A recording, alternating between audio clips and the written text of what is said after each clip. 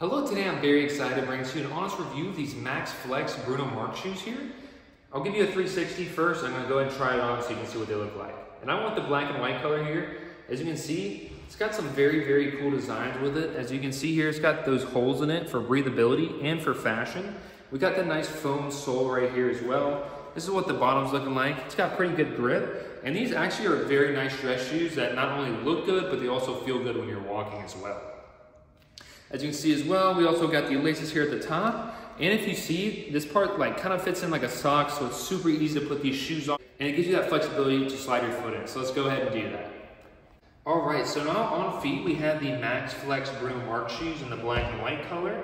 I'll give you a 360 so you can see what they look like. And they're absolutely amazing.